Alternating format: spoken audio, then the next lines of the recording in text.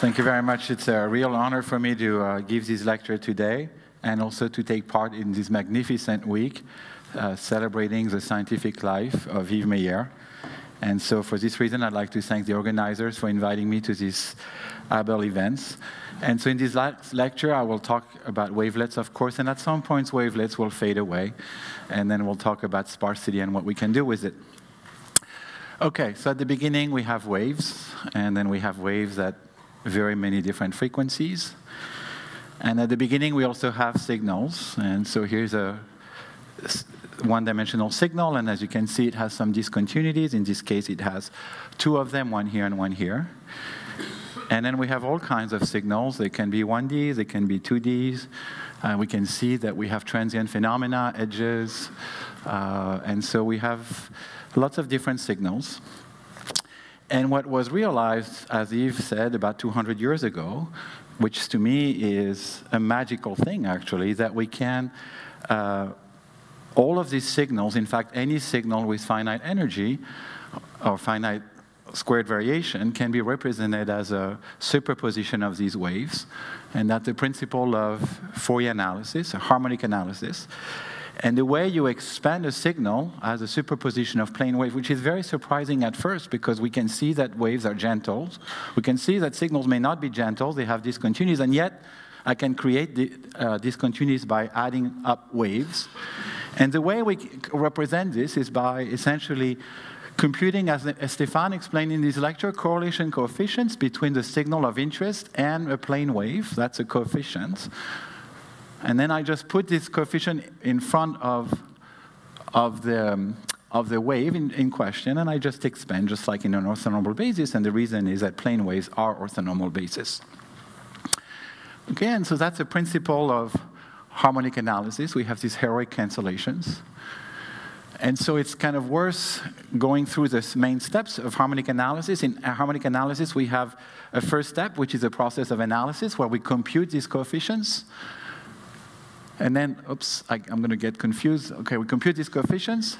And then we have the synthesis, where we take the coefficients and we assemble them together to create a signal.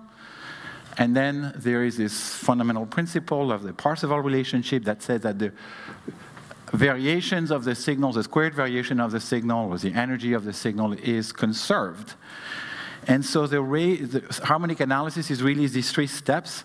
And I understand this best through the cover of The Dark Side of the Moon by the Pink Floyd, where we have really a harmonic analysis in action, where I have a wave coming, and then the prism would split his wave and reveal the different colors.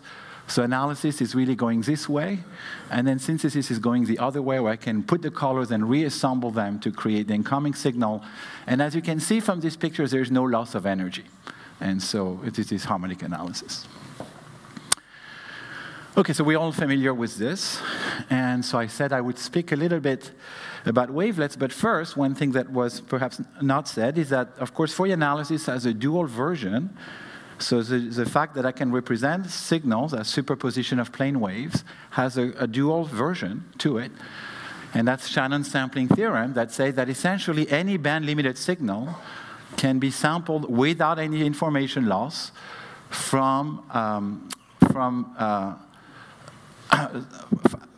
at regular intervals. And so if I just were to know the values of the signal on an equispace grid, then I would know the signal everywhere.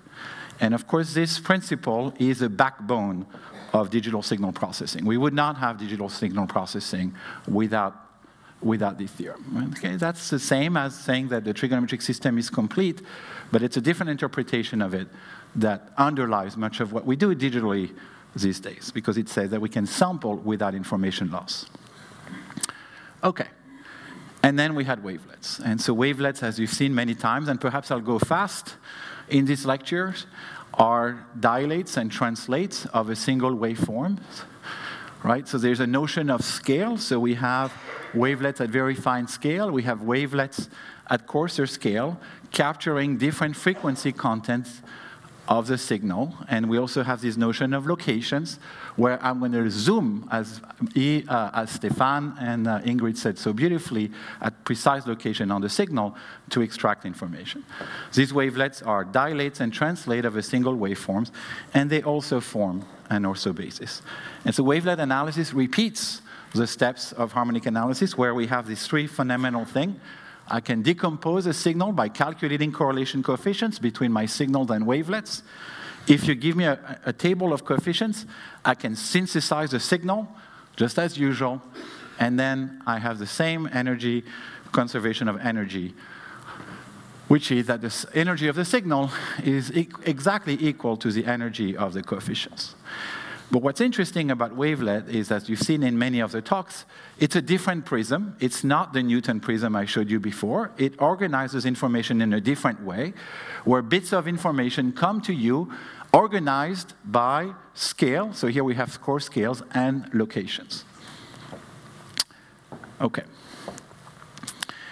And what we see in this picture is that we have our original signal on the left. Here we have its frequency spectrum over there. And so our information is organized by frequency. And here we have the wavelet coefficient tables. And one thing that both Ingrid and Stefan mentioned already is one thing is striking. Two things are striking. One is that we see a lot of, so these red bars represent the amplitude of coefficients. They're very small. In fact, they're equal to 0. So we see a lot of coefficients that vanish. And then we see locations on the signal where the coefficients are not 0. They are either positive or negative. And if you trace this over here, it corresponds exactly to the locations of the singularities. Okay, so it's the same amount of information, but it's organized in a different way. Okay. And once we can take this information and we can plot it, and so what I'm plotting here is on a log scale, I'm going to sort the coefficients by decreasing order of magnitude, and I'm just going to plot this. And so what we see is the yellow line is the Fourier spectrum, and so we see that the Fourier coefficients decay, indicating that most of the energy is at low frequencies. But what we can see also on this plot is that the wavelet coefficient decay much faster. There is enhanced sparsity. And this enhanced sparsity has tremendous consequences. Okay, and so why do we have this sparse representation? So this is my take on perhaps what has been said already, is that wavelets are orthonormal to polynomial of low degrees. And so when I have my little wavelets going across, it's calculating a dot product with what it sees, but what it sees is a polynomial, and so it returns 0. And the only time it doesn't return 0 is when it crosses a singularity like here. So you're going to see a burst in information. And as Stefan said, this information is actually sampled. I don't need to track it continuously. It's sampled at a rate which is depending on the scale you're at. And so most of the time, it returns extremely small coefficients, or even 0 coefficient, if it sees a piecewise portion of the signal. And when it sees a discontinuity, a transience, it reports an event, some coefficients. And so that's why the coefficient table is so sparse, because when it's actually looking at a smooth piece, it returns a very small coefficient. Okay. And that is one way of saying this in plain English, is that wavelets only fill singularities, and this phenomenon is true in any dimension. Okay.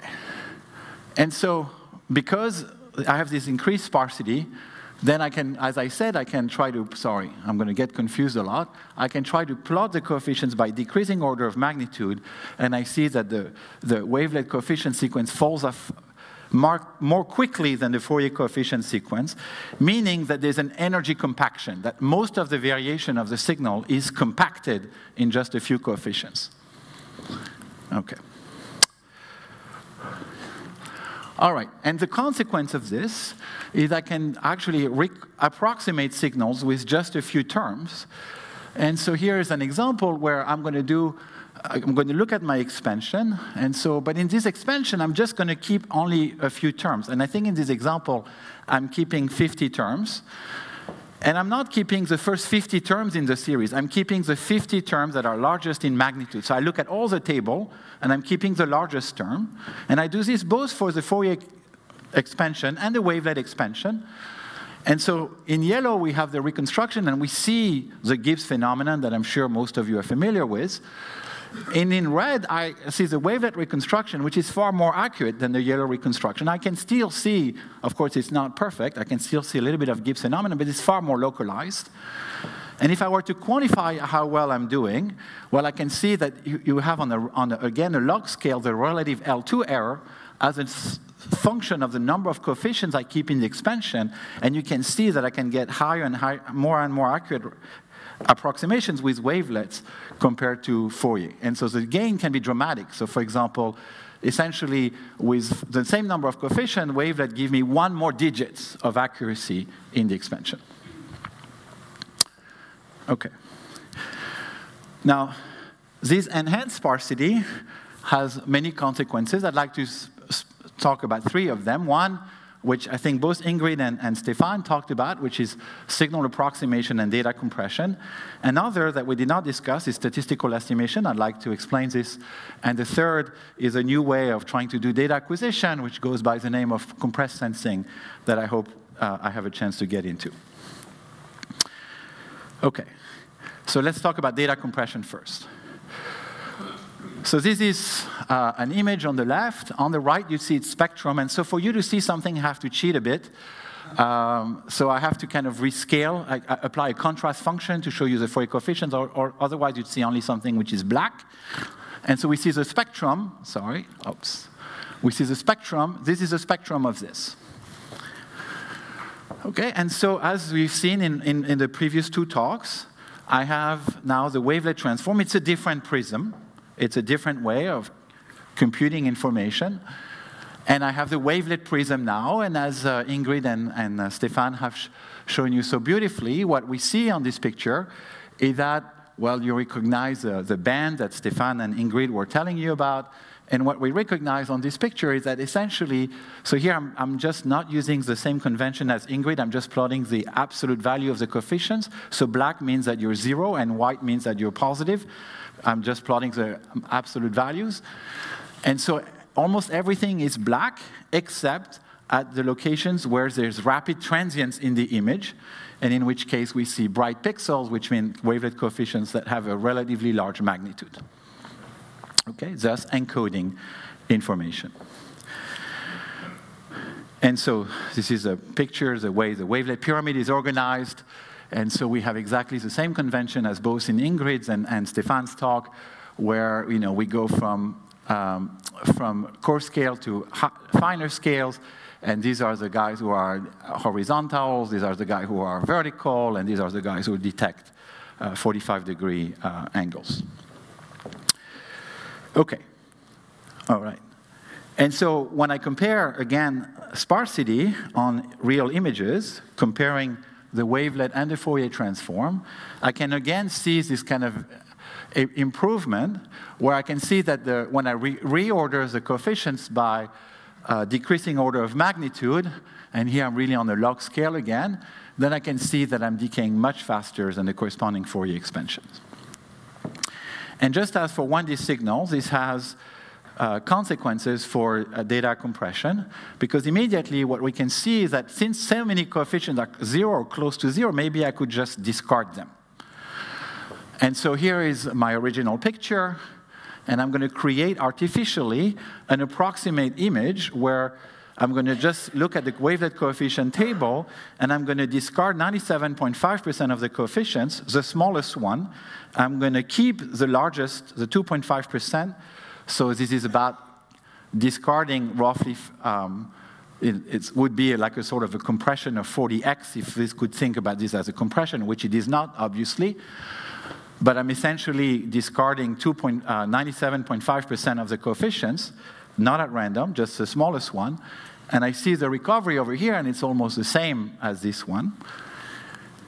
And I can look at how well I'm doing and how well I'm doing. So I can plot the relative error, that is the distance, as a function of the number of coefficients I'm trying to keep in my expansion versus the truth over the truth, so they're just the relative errors. And I can see that I have a curve that falls off quite quickly, and which is much better than the curve I have for Fourier expansions. So sparsity leads to better approximations. Okay, and so this is the same curve, but plotted on the log scale. And from now on, I'm going to use a log scale, which is better suited for the kind of numerical comparison that I wish to provide. Okay, this is an image that we're going to see later on. This is an analytic phantom that people like to use in biomedical image processing, especially in MR research. And again, I can see that the wavelet coefficients, have very good approximation by only keeping a few terms. Okay, and so if I were to zoom, and I hope you can see this, but this is a Fourier approximation using only roughly 2.5% of the coefficients. I'm zooming at a part of the phantom, and you can see that it's a bit blurry, and you can see these sort of waves undulating. I hope you can see them on the screen. But when I look at the wavelet part using Ingrid's wavelets, Dobeshi's 4, then I can see that I have a much sharper reconstruction. This is a picture of Paris, where Yves is from. And so we see the Notre Dame Cathedral. And so maybe I won't bore you with the comparison curves, but again, we have a very visual different impression, whereas we use Fourier or wavelets. So here again, I'm using 2.4% of the Fourier coefficients and 2.4% of the wavelet coefficient. And this is the facade of Notre Dame. And we see that it seems to be at least more in focus than when we use the Fourier transform, indicating better performance. Okay. All right, so we're not at the data compression stage yet. We're just messing around with coefficients. And so my third picture is going to be something like this. What I'm going to do now is I'm going to quantize the coefficients. That is, I'm going to approximate their values in such a way that after quantization, 2.5% of the coefficients are non-zero. But now the values of the coefficient that are not zero is not exactly what it used to be, but it's been rounded up. And so I get this picture, and again, I see very little difference. And so what did I do to kind of create this quantized picture?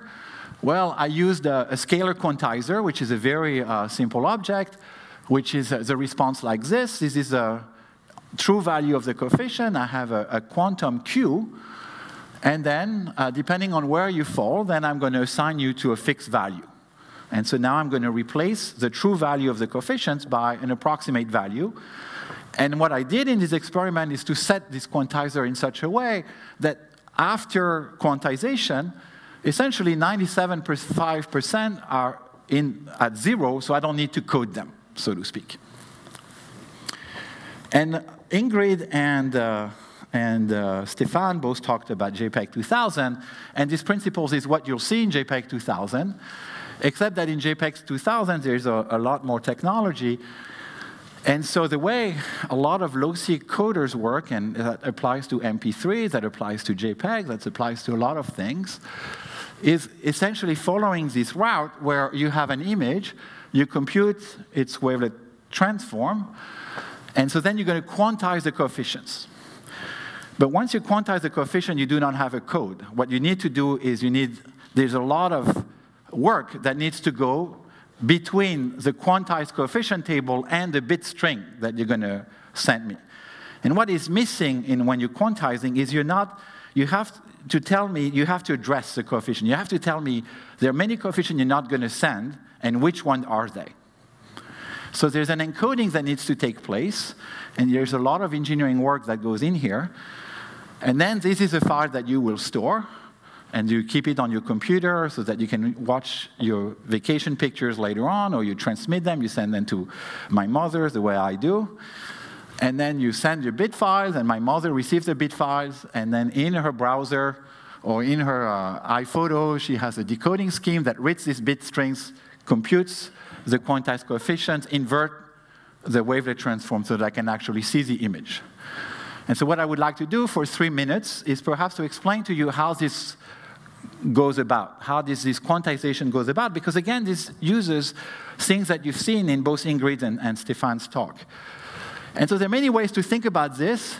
I'm going to talk to you about the embedded 03 wavelet, EZW, of Shapiro.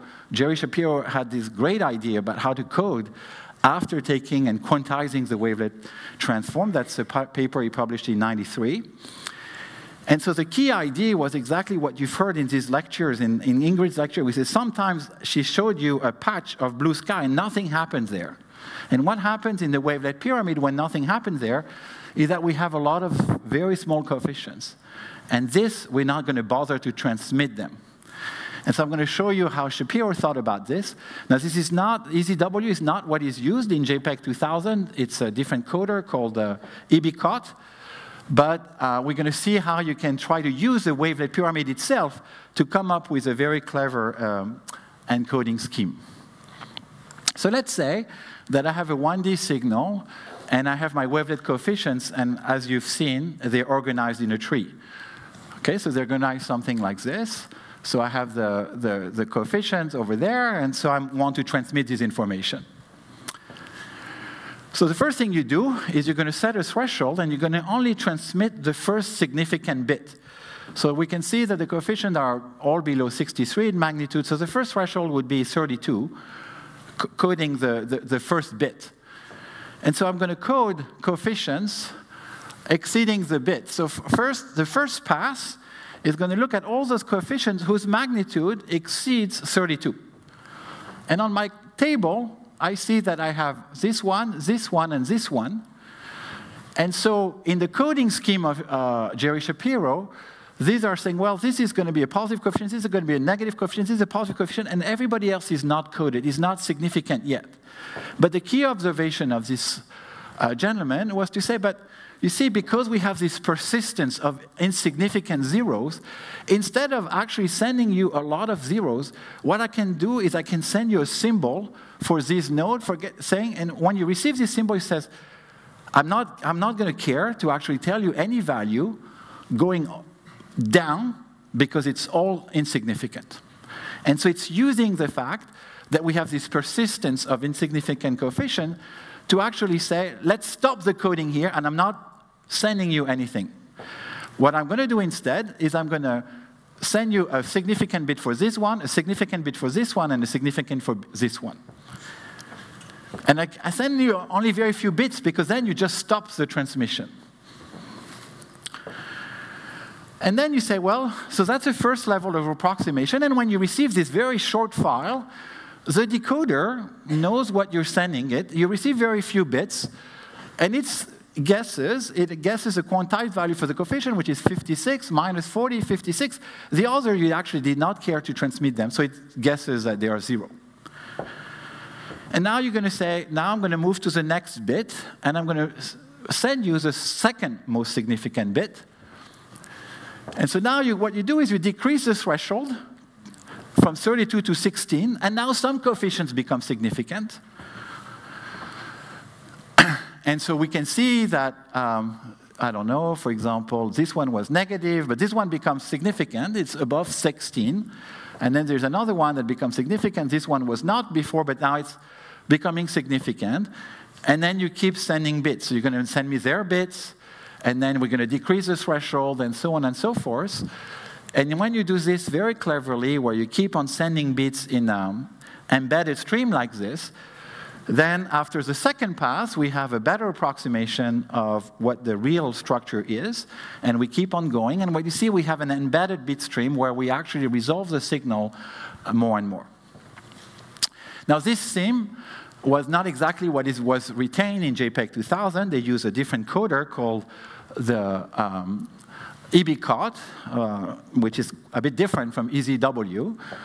But this idea of taking wavelet transform, quantizing, and then have a clever encoding scheme is what you'll find in JPEG 2000. And if you have a laptop with a browser, chances are that it will use JPEG 2000. It's also used, for example, to compress movies by compressing differences between consecutive frames in Hollywood. And by the way, the coder used the 9.7 wavelets of Cohen, Debussy, and Fauveau. All right. What else can we do with sparsity? Well, we can enhance statistical estimation. And the way this works is what we've been talking about is, well, we have this signal, and we can compute its wavelet transform. and then we do some processing, and then we get coefficient theta hat, and then we invert the wavelet transform, and so here we do a lot of digital processing, and all of what we're doing, the distortion we're introducing when we reconstruct the signal is simply the distortion induced at the coefficient level because of the isometry. Now, one thing that people realize is that, well, that could be a really good way of cleaning up signals, of separating signal from noise. And so here we have, let's say, a noisy signal. So we see our signal, but plus quite a bit of noise, so something like looks like this. And I can go through this processing step, where perhaps I want to look at this noisy data, but in the wavelet domain instead. And so now, when in the wavelet domain, well, it's a linear transform, so I'm going to get, if the signal is, the data is signal plus white noise, then in the wavelet domain, I have the true wavelet coefficients plus white noise. And so the wavelet coefficient table does not look as clean as it used to be because it's polluted with noise. But now we remember that perhaps the true wavelet coefficient sequence is sparse. So when I see small non-zero coefficients, I think, oh, they're probably noisy, so I'm going to get rid of them and estimate them by 0 because I'm going to assume the underlying sparse structure. And so I'm going to process the data by perhaps setting to 0 the small coefficients and leaving the big coefficients untouched. Okay? That's a nonlinear filter that is essentially processing. When it sees a small coefficient, it says you're probably just noise, so I'm going to set it to 0. And when you see a large coefficient, there's information, and I'm going to keep it.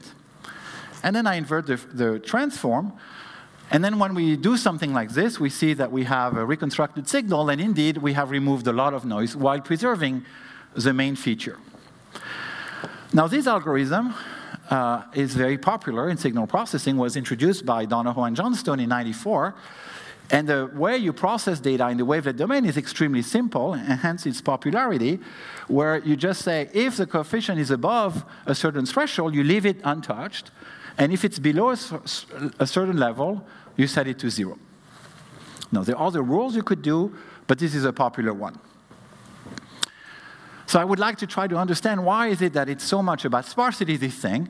And so I'm going to cheat a little bit, and so in this lecture, I'm going to have one moment where I cheat, and this is it.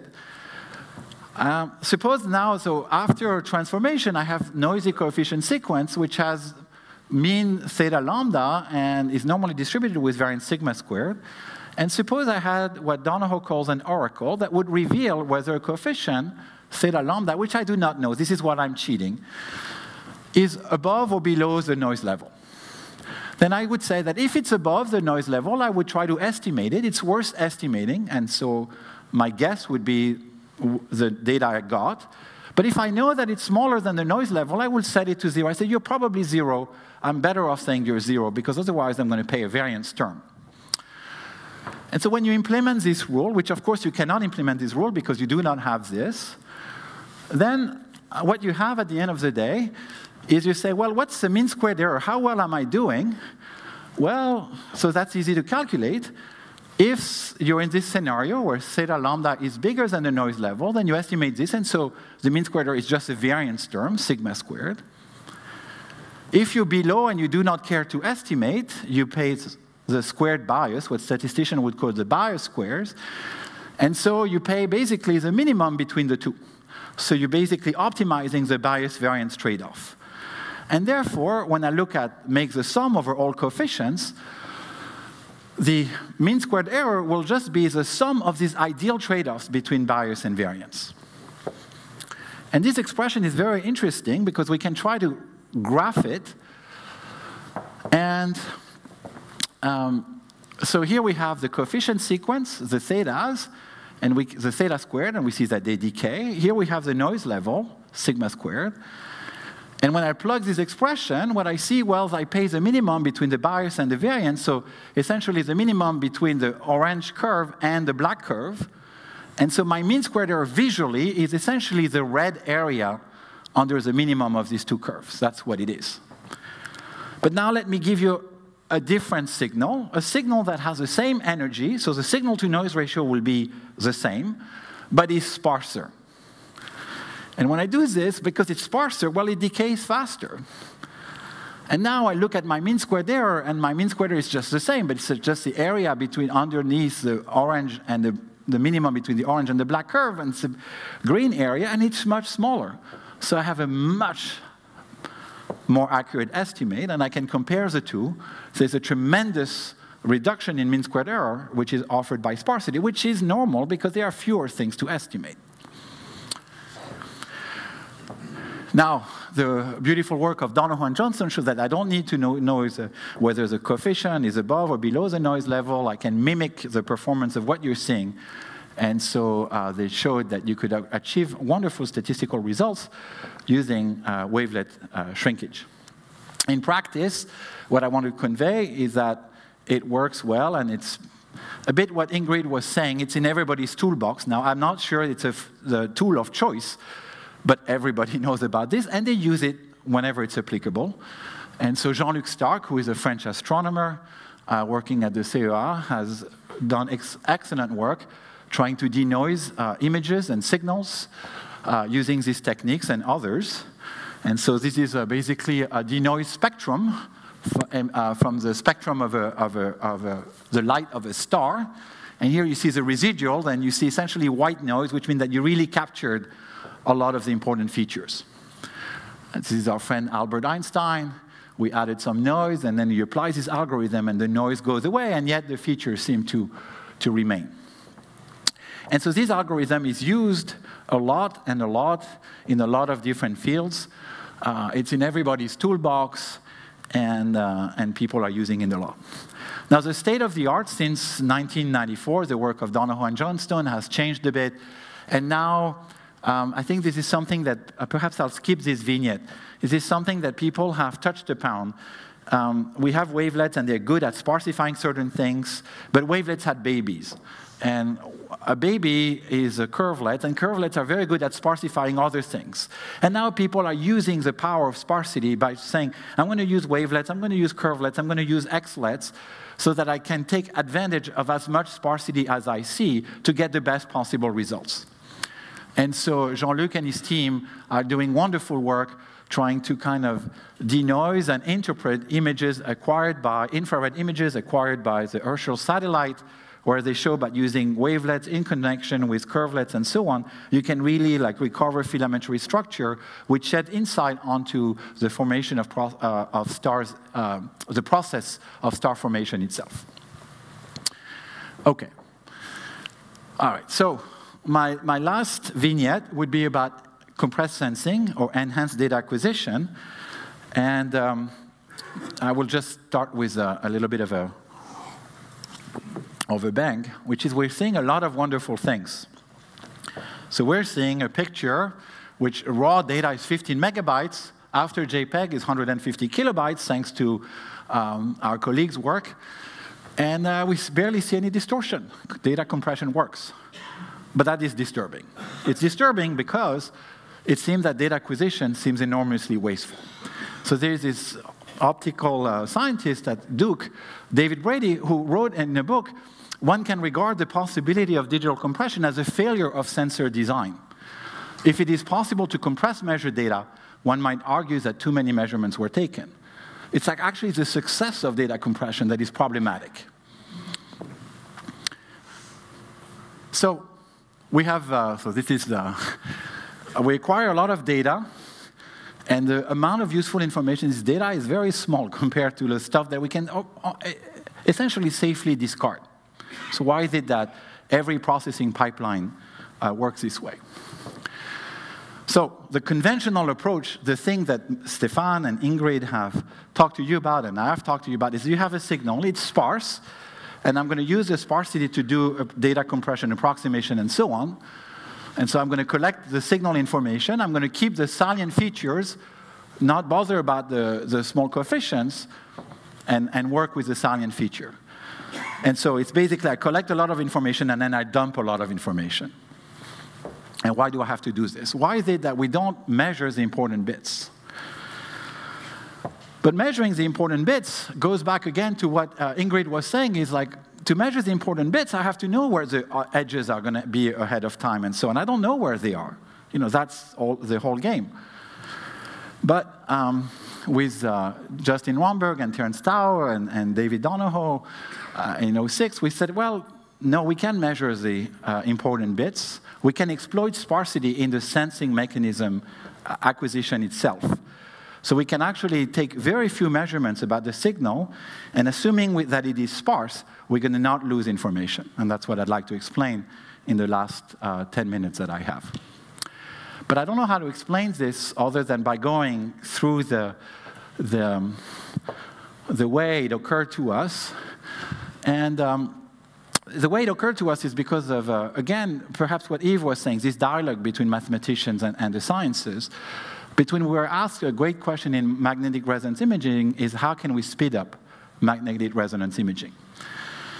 So an MR machine would like to make a picture like this, but an MR scan does not measure this. An MR scan is using quantum properties of matter to actually measure something about this, and what it actually measures is the Fourier transform of this, which is, again, this wonderful unity of science that Yves was talking about. It's like almost miraculous that an MR scan measures the Fourier transform of an image. And we can even argue even more. We can push Yves' argument that I don't think people would have proposed MR technology if they did not know that they could actually invert this process through the Fourier transform. So an MR scan measures the Fourier transform. So the measured data is the Fourier transform. And how do people build images? Well, they invert the Fourier transform. So I get this, I invert the Fourier transform, and I have images. And they actually get very good images. And this is a blood vessel, this is a knee. We have really wonderful MR technology that we use every day. The problem is that to make a high-resolution MR image takes a lot of time. Because to acquire one sample in Fourier space takes an incompressible amount of time. We have to wait that there's physics. And so when I'm scanning, it's a process that looks a bit like this. I acquire these data points, and then this one, and then this one, and it takes a long time. It takes a very long time, and now we're done. And the problem is that if it takes a long time, there's a lot of applications that we cannot enable. For example, it's very rarely used for child pediatrics because you see, a child has to stay still for 2 minutes in a scan. 2 minutes during which you cannot breathe, for example. So you have to stop the heart for 2 minutes because, well, I cannot take a single breath. Otherwise, I'm going to move and the picture will be blurry. Right? And so if you don't do this, this is a pictures taken from my colleague at Stanford, Vasanawala. This is a patient, a 2-year-old patient, moving in the scan, and so you cannot use these images for medical diagnostic. You can't. And so we need to speed it up. But how am I going to speed it up, right? So if I speed up, it means that instead of observing the Fourier transform, the only way I know how to speed up is to skip samples. I don't know how to, that's what I'm going to have to do. And so at the end, if I want to speed up MR so that I can perhaps stop a child's breath for not 2 minutes, but maybe 10 seconds instead, deprive oxygen in the brain for 10 seconds, instead of having a lot of Fourier coefficient, I'm going to have only a few. Right? And you'd say, well, how can you do this? And well, because now you're going to have an underdetermined system of equations to solve. And there's this guy who says, well, that's bad news. If you have n unknowns, then you need n equation. There's no way around it. Okay. But in 2004, we made a surprising experiment where this was a prototype of a medical image. We mimicked, in fact, we had data given to us by radiologists. This is a fully sampled Fourier transform, but they only gave us very few samples. In fact, I think 98% were missing in this experiment. And then they were reconstructing their images, and so the reconstruction quality was poor. But then we tried a naive algorithm that exploits sparsity, and then we could get perfect recovery.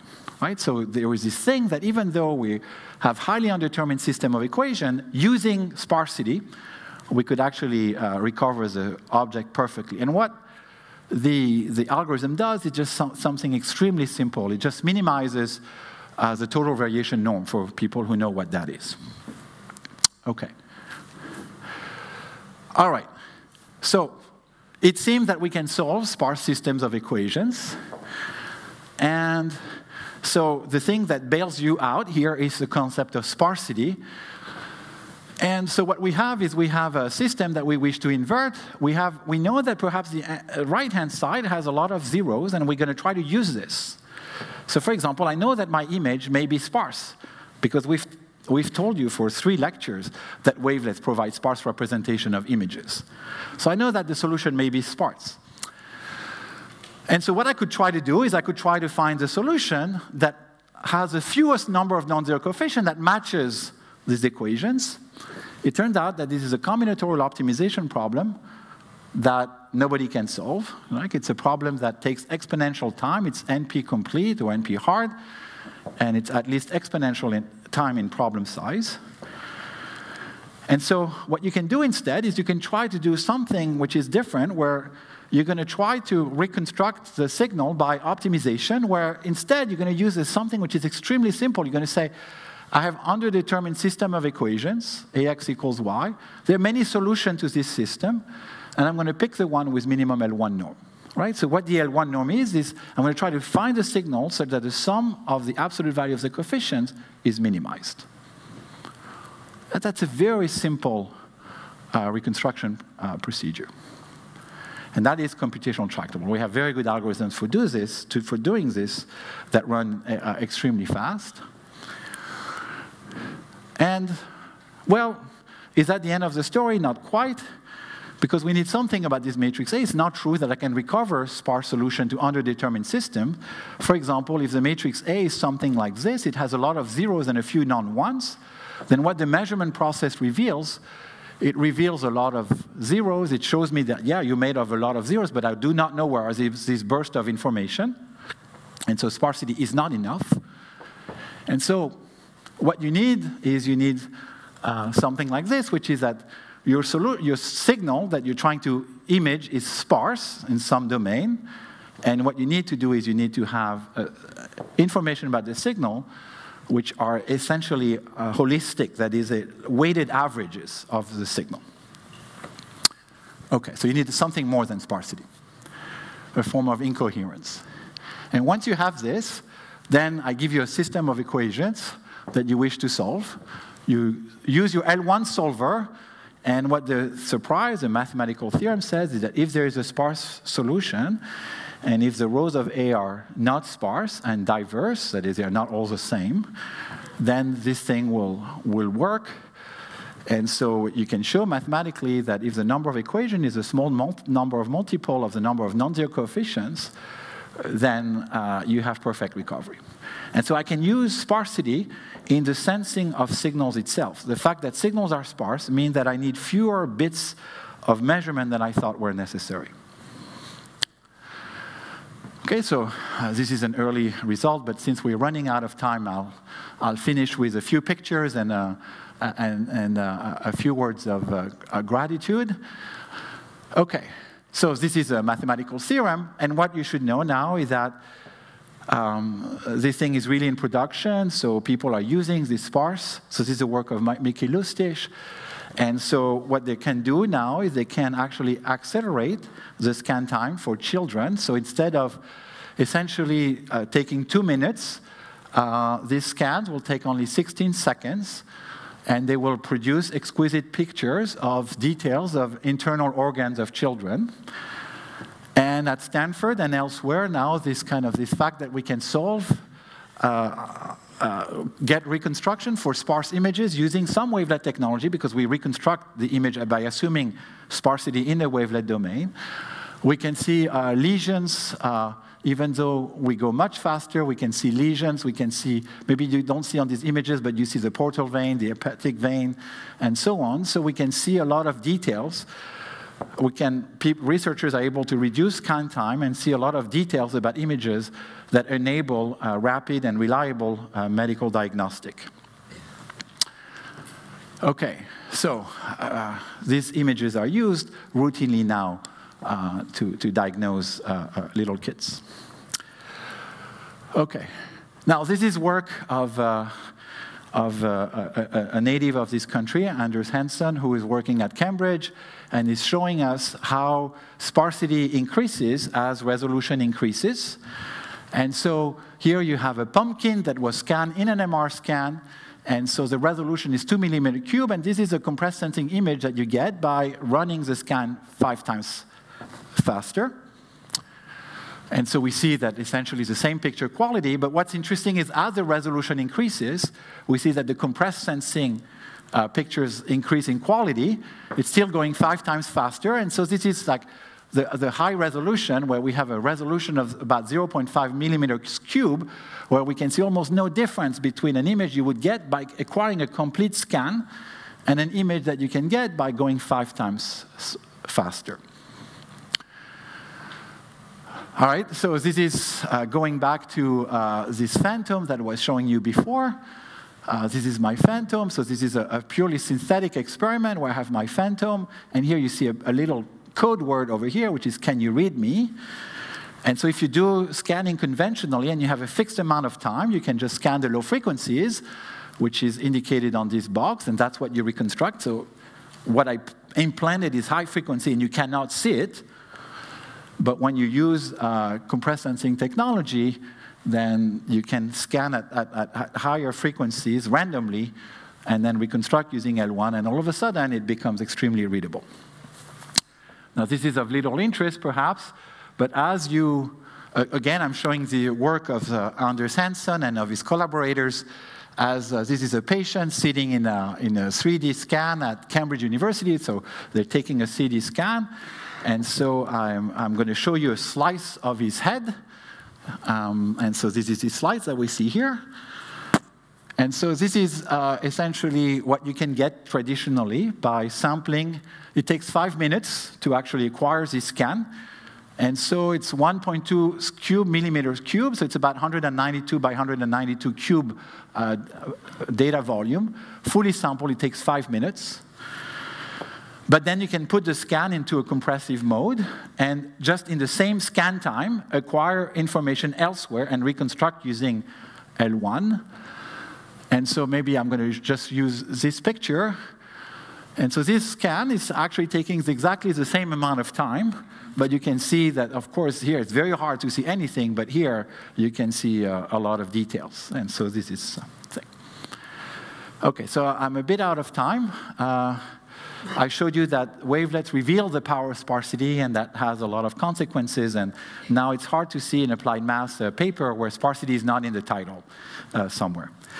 But being the last lecture, I thought that I should say a few words about Yves Meyer, whom I met as an undergraduate student in Paris in 1994. And I was very fortunate to take his course on wavelet theory. The theory then was very young. And I don't know if you remember, but yesterday in his interview, Yves said that it was a very bad teacher. And that's absolutely not true.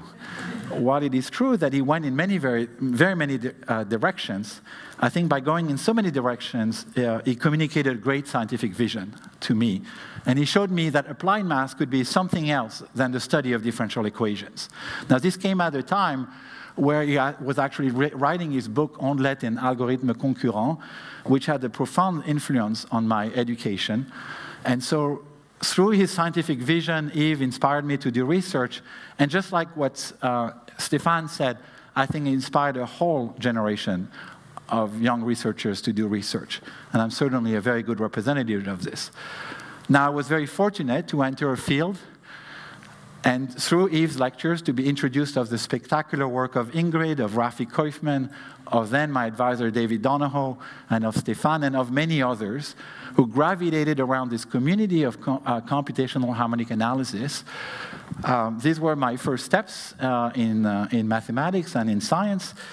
And this is the first community I belong to, and I will really forever treasure their example. They're really role model for them, all of them, their guidance and their mentorship over the years. Finally, Yves mentioned that he has a long collaboration with Rafi Koifman that I did not talk about. But in my computer, for some reason, I have a picture of a young Yves Meyer in '89, at the moment where computational harmonic analysis was in full swing with Rafi Koifman. And so I will leave this with this picture of these two heroes of mine. Thank you for your attention.